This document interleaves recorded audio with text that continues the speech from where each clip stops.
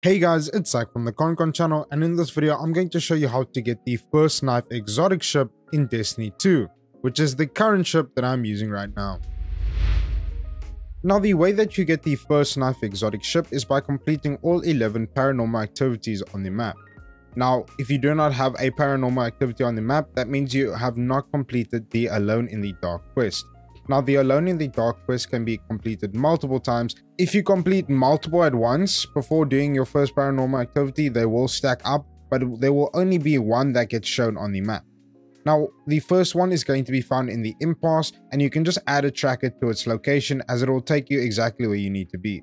Once you get to the location, you should see a blue orb with a ring at the bottom, and once you interact with it, you will get the Aura of Balance. Now you'll notice that there will be two blocks in the area, a blue cube and a red cube. Now you'll need to align yourself to where you can see both cubes from the position you're standing. Now the blue cube will be activated with a light weapon, which means you'll need to use a weapon that has solar, void or arc. And to activate the orange cube, you need a dark weapon, which requires you to have a weapon that has the strand or stasis element.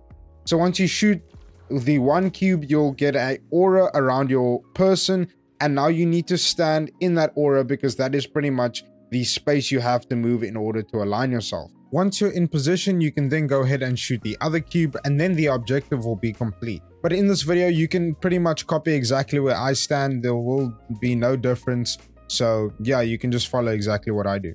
Now the next paranormal activity is going to be found in the Blooming. Once you get here, after you commune with the ghost, you're then going to move forward and past the floating ghost, past this rock over here, you're going to see the blue cube. Now you're going to stand right technically beneath the blue cube, and there you can see the red cube. So go ahead and use your weapon, and then obviously you need to use the right light or dark weapon, and then it should connect like that. The next paranormal activity is going to be found in the Impasse. Once you're here and you commune with the ghost, you'll see the red cube by this white monument. You're just going to go across here to these stairs, and you're going to go all the way to the back end right over here. Once you're set up here, you should see the cube to the left, and obviously then you can go ahead and shoot the cube to the right. Now the following paranormal activity is going to be in the Lost City. Once you're here and you commune with the ghost, you can then go ahead and move forward towards this building by the statue, and you're going to jump on this back part of the statue. You should see the blue cube at the top, and if you look to the bottom right, you should see the red cube. Now the next paranormal activity is also going to be found in the Lost City. Now you want to head to the back left corner or back right, depending on where you're standing, and you should see this gate here. Now you'll see that the red cube is in between these trees, so you're going to stand here, and you should find a good gap between these gates to find the blue cube. Now the next paranormal activity you're going to find is going to be in the Seclusion. Now it is going to be over here, and once you get into the cave, you're going to then take a left and just hug the wall of the cave. Now you're going to go all the way to the left just past this rock, and you should see the cube right down here, the red one, and you're going to stand here exactly where I am, and you shoot the red cube, and you should be able to see the blue cube from here. Now the next paranormal activity is going to be found in the landing.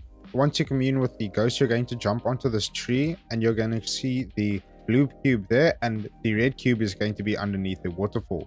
So you can go ahead and then stand here and then shoot the two cubes. As you can see it, you just have to jump a little bit to get the other.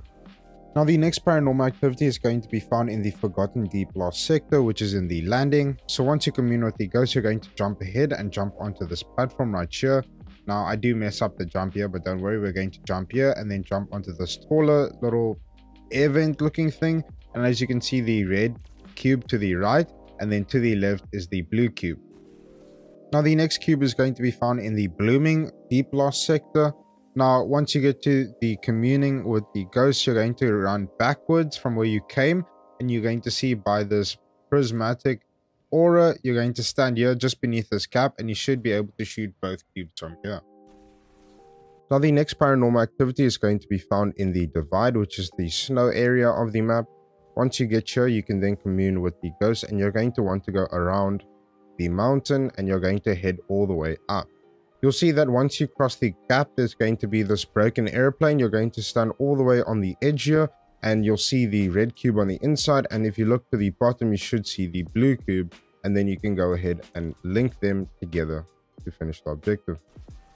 The next paranormal activity is going to be found in the Refraction. So once you're here, after you commune with the ghost, you're going to head towards the trees at the back over here. Now you're going to want to climb up the trees because you're going to need to get to this rock that I'm about to show you. So once you jump onto this tree, you can then jump all the way to this slanted rock.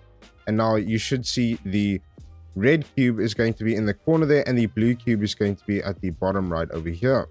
Now, as you can see, there's the blue cube, and all the way by the waterfall is the red cube.